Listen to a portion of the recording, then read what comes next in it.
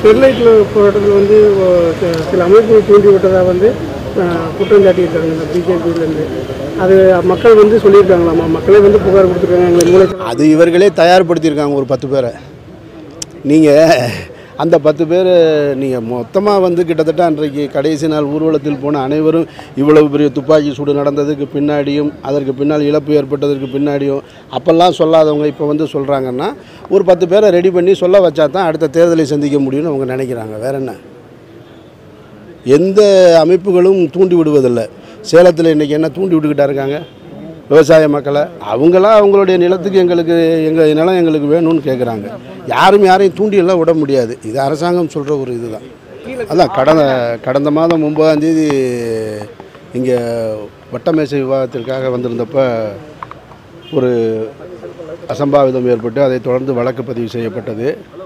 அந்த வழக்கின் முன்பிணை வழங்கப்பட்டு அதற்கான ஜாமீன்தார் இன்றைக்கு 2 பேர் ஐயா நீதிபதி முன்னால் ப்ரொடியூஸ் பண்ணப்பட்டது. சரி, ஜாமீன் வழங்கியிருக்காங்க. சென்னை ஃப்ளவர் பஜார் ஸ்டேஷனில் கண்டிஷன் பெயில் மண்டே போட சொல்லியிருக்காங்க. இதுதான் அந்த வழக்குடைய நிலவரம். ஆனால் நீங்கள் புகார் கொடுத்தீங்களா? அந்த புகாரோடைய நிலை எப்படி இருக்கு? அந்த புகார் தொடர்ந்து வழக்கு பதிவு செய்யப்பட்டிருக்குன்னு கேள்விப்பட்டேன். நிலுவையில் இருக்கா? நிலுவையில் இருக்குது.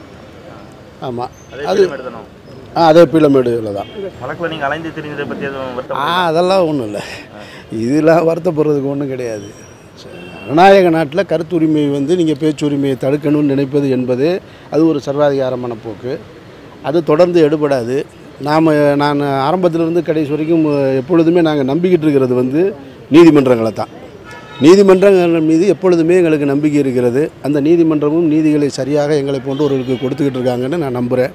அதனால் நீதித்துறைக்கும் என்னுடைய வாழ்த்துக்களையும் நன்றியும் தெரிவிச்சுக்கிறேன். இது வந்து மில்க் பாதம், இப்போது ஒயிட்டாக இருக்கிறது எல்லாமே வந்து மில்கில் செஞ்சது தான்.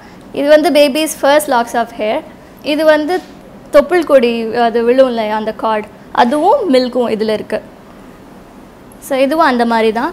இது வந்து தொப்புள் கொடி ஃப்ரண்ட்டில் இருக்கும், இது வந்து மில்க், பின்னாடி இருக்கிறது தொப்புள் கொடி அந்த பவுடர்டு.